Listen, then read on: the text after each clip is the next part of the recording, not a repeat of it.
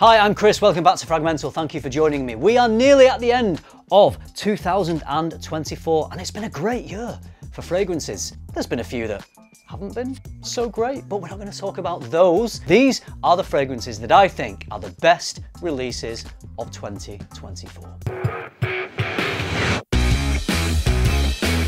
The first fragrance was a little bit of a surprise for me. This resurrected one of my favourite discontinued fragrances. Armani decided to change up Armani Code, change the scent and the bottle and give us a new Armani Code EDP. Kind of confusingly, the EDP already existed, but they decided to change the bottle and change the smell. So the original Code EDP in this older and arguably better bottle style. I think I prefer this to this new style that they're going with, but hey, you know, it's only a bottle. So this took Code and made it a little less fresh, dosed up the vanilla a bit more so it was a little more creamier smell, a little more modern. It's a really good fragrance, but oh no, they weren't happy with just creating a really good fragrance. They wanted to throw this away and create an entirely new fragrance. Well, I say entirely new because this isn't quite entirely new. This kind of smells like a mix of the original Code EDT and one of my favorite designer fragrances ever made,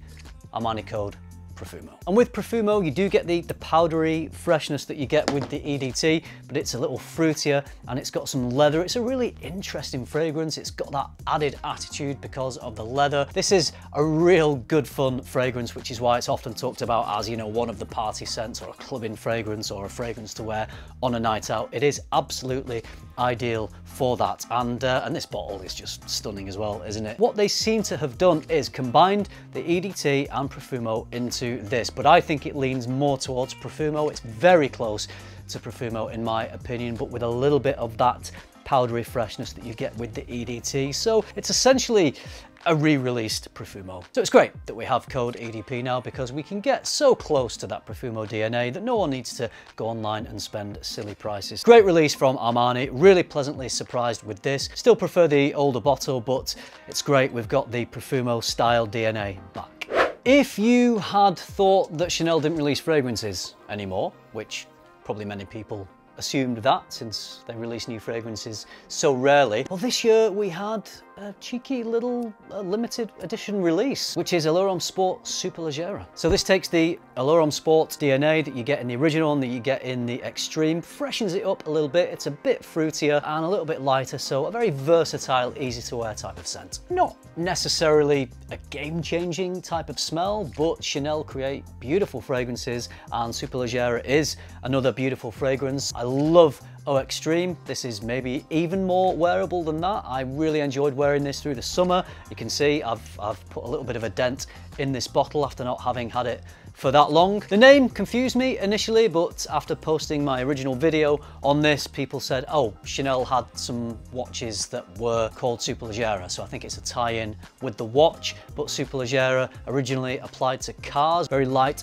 race cars. Anyway, in terms of Chanel, I think it's more tied into watches than it is cars. And when a fragrance is called super light, perhaps you worry that, do you want a fragrance that is super light? If it's too light, are you going to smell it? Is anyone going to smell it? Well, that's not the case. It's not so light that you don't smell it. It's lighter than the other Allure Homme Sports, but not lighter necessarily in terms of performance, lighter in terms of the scent profile, so it's a little bit fresher. Really nice release. You get the quality of Chanel, you get a very wearable, versatile fragrance you can wear easily all year round. I really enjoyed Superleggera. Going all the way to the other extreme with this. This is a dark, brooding, edgy fragrance, and we can always rely on Tom Ford, especially in the private blend for something like that. This one is Black Lacquer. Dark, dark, dark. We've got inky vinyl and incensey vibes with lots of dark woods, ebony woods, in fact. Yes, I know this isn't the actual bottle size. This is just a sample. I did get 3 or 4 samples of this very kindly from Phoenix department store. So I do have a few mil to go through, but I would like a bottle of this at some point. You know I love my fragrances when they have some edge and attitude, and Black Lacquer definitely has those things. If you like dark, moody fragrances that make a statement, Black Lacquer is gonna do that. It is one of those fragrances that could wear you if you're not careful. I think this would be worn for specific occasions, maybe with a specific style. I think this would work best when you're dressed up, when you're looking pretty sharp. I think if you were to just wear this on the beach with your shorts and t-shirt, then it would be the wrong choice. So if you wear it for the right occasions with the right style, then you will wear this well. If you wear it at the wrong times, it will wear you, and you don't want that. But I think it's a stunning release. Black Lacquer is a definite highlight for me of the private blend and one of the best of the year. Tom Ford, if you want to send me a bottle, I'm open to that.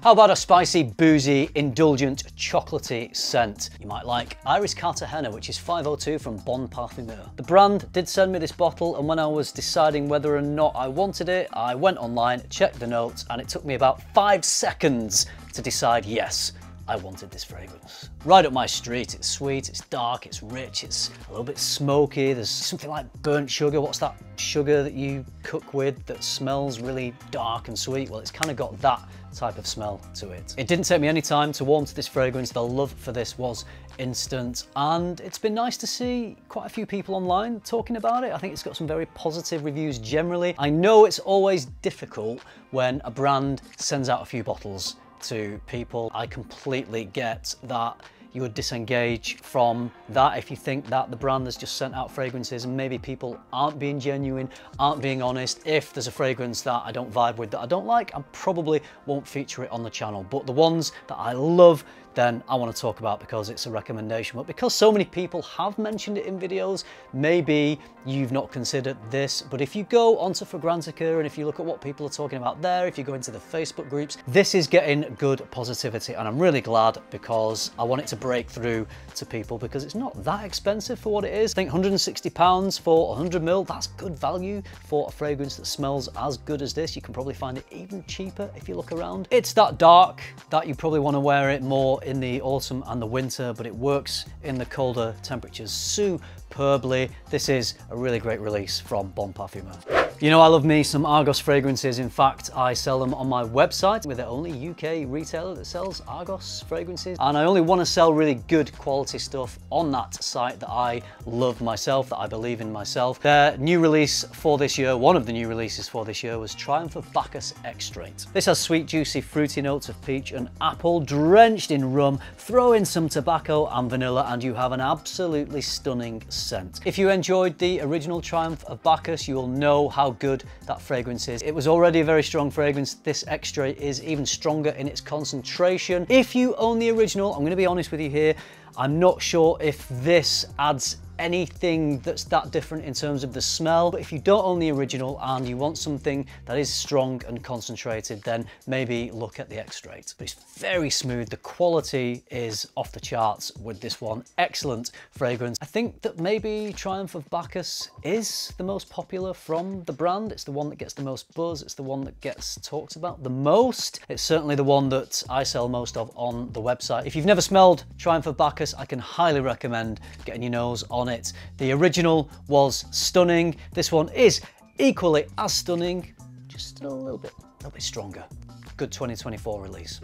Talking about a Boss fragrance next, and Boss have been killing it with their last few releases. I have been really impressed. Boss, whoever's in control, whoever's calling the shots, making the decisions, give them a pay rise, give them a nice Christmas bonus because they've done great work for the last few releases, including this stunner, Boss Bottled Absolute. Again, this is a fruity one. We've got some mysterious incense and some assertive leather. Very wearable, as you'd expect from a designer, but definitely not run-of-the-mill. When I say not run-of-the-mill, I mean it's a designer fragrance that has taken enough risks to have its own distinctive character, to have a good quality, to be a great smell, but it's not generic. It's not just falling back on being a dumb reach or being too easy to wear. It actually smells like a lot of care and attention and thought has been put into this release. You get that beautiful Boss Bottled DNA. It's a bit sweeter, it's richer. I think it's a little more chocolatey. Maybe it's the patchouli. They seem to be really going in hard on the use of this chocolatey patchouli in some of the last few releases, but hey ho, doesn't matter. It smells great. Boss Bottled Absolute, superb 2024 release. There is a brand in the UK called Check and Speak, and I didn't know anything about them. I'd never smelled any of their fragrances, but after smelling this one, I am definitely going to check out more from this brand. I'd describe this as a spicy, ambery scent that smells very refined, very well put together, very sophisticated. I've got to say, this smells fantastic quality. It's got some herbals in here which add some punchy character. There's ginger that really pops. I think ginger's at the heart of this fragrance. I feel like everything else is maybe built around the ginger, so you gotta like ginger to like this scent. But combine that with the spices and the amber, it's so rich, very classy. This reminds me of a guy who might be dressed up really nicely in London wearing a Savile Row suit, and I think he could also be wearing amber 7. Great smell, great performance, really glad I've got my hands on this and I was able to check it out. Lovely. All right, there you go, some fantastic fragrances, but that's not it. I've decided to split this video into 2 parts. This was part 1. There have been that many fragrances this year that have impressed me. I've decided to make a part 2, so be sure to tune in for that one. What have been your best fragrance releases of 2024? I would love to hear from you. If you liked the video, if you found it useful, you know what to do. Hit like, subscribe if you haven't already so you get part 2 in your feed. And if you do all that, you'll see me in the next one. Bye.